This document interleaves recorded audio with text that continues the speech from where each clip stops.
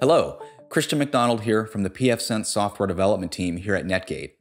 Powerful new capabilities to system startup and system update are coming in the next release of pfSense Plus version 24.03. These new capabilities to ZFS Boot Environments will make the update process much faster and more reliable. Now you can be at ease knowing that your network is functioning and secure even during the update process. But first, let's talk a little bit about pfSense Plus. pfSense is the world's most trusted open-source firewall, router, and VPN solution for network edge and cloud environments. With over 10 million installations across all 7 continents, pfSense can serve deployments ranging from the smallest home labs to the largest federal governments.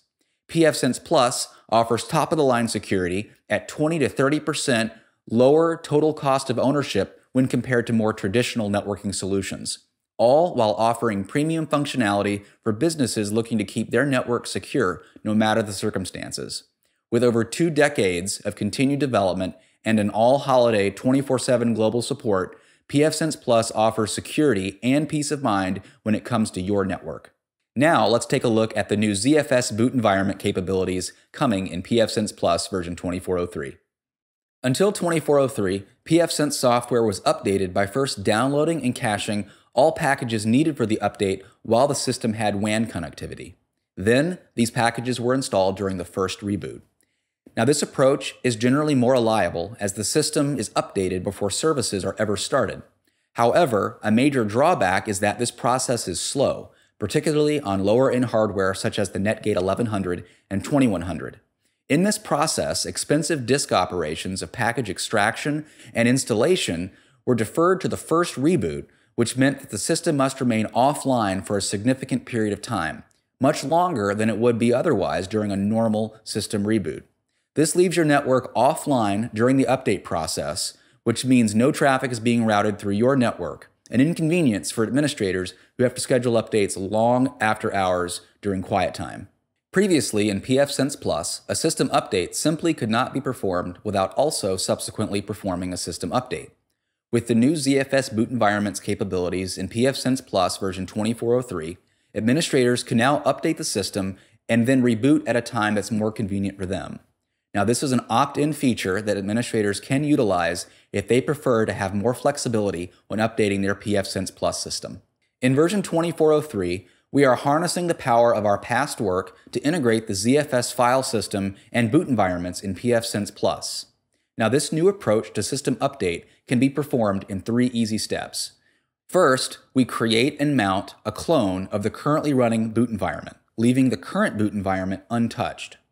Next, we direct the package manager to update the packages in this offline cloned boot environment.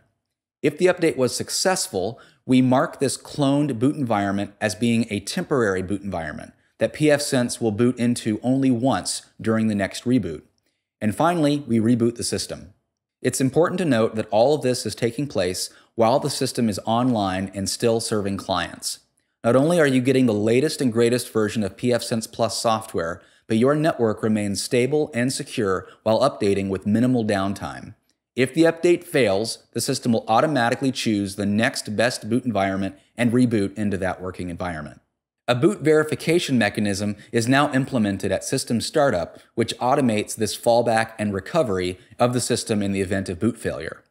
This mechanism is utilized every time the system boots.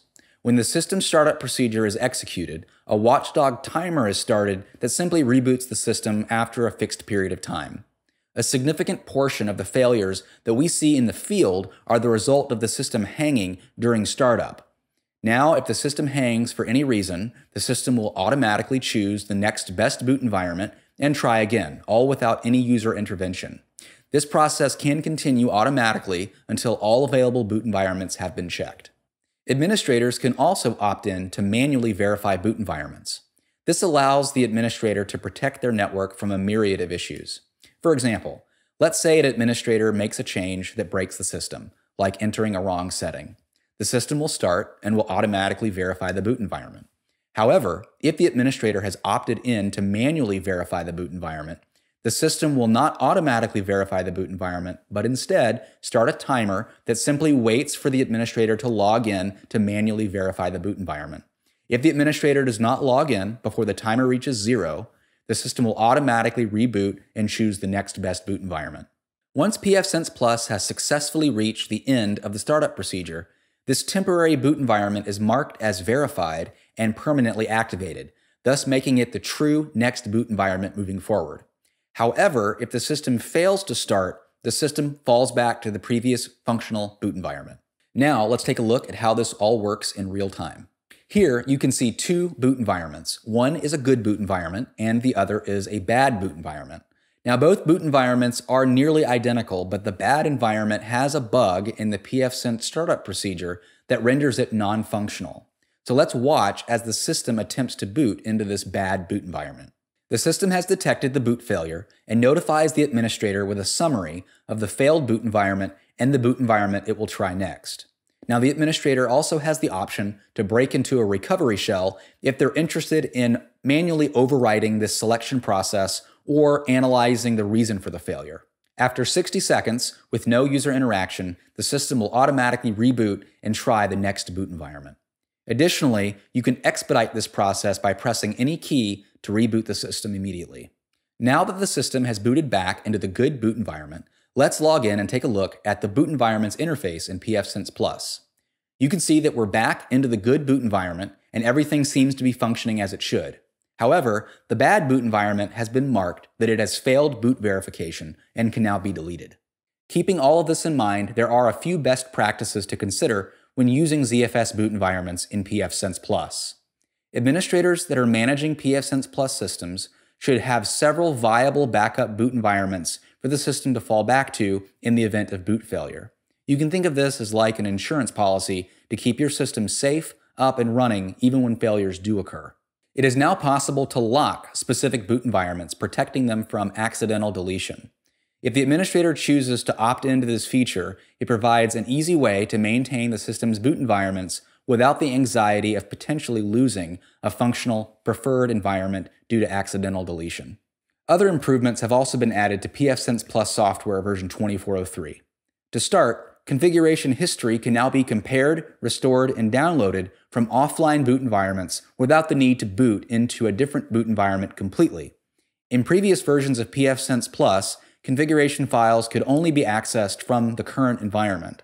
This new capability increases visibility and insight into different configurations. And finally, administrators are now able to batch delete boot environments and configuration files. So gone are the days of tedious individual clicks to clear out old data, saving admin time and headache. Well, that about covers it for this deep dive into ZFS boot environments in pfSense Plus software version 24.03. Now, you can rest assured knowing that your network is secure while having the flexibility to create and manage multiple boot environments. If pfSense Plus sounds like the right fit for your networking security needs, make sure to check out the link in the video description to learn more. You can also reach out to our sales team directly at sales@netgate.com if you'd like a more human experience.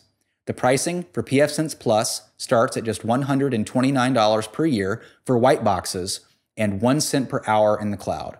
pfSense Plus is also included with the purchase of Netgate appliances, starting with the Netgate 1100, which costs $189. There are no hidden fees for throughput, seat, or connection capacity. You get the complete system at sticker price. As for support, our world-class Technical Assistance Center, or TAC, is here to help should any issues arise. Netgate takes customer service very seriously and fully staffs TAC 24/7, 365, rain or shine, holidays included. Thanks for tuning in with me today to learn more about the new ZFS Boot Environments capabilities coming in pfSense Plus version 24.03. Make sure to like and subscribe for more news, updates, and guides from Netgate.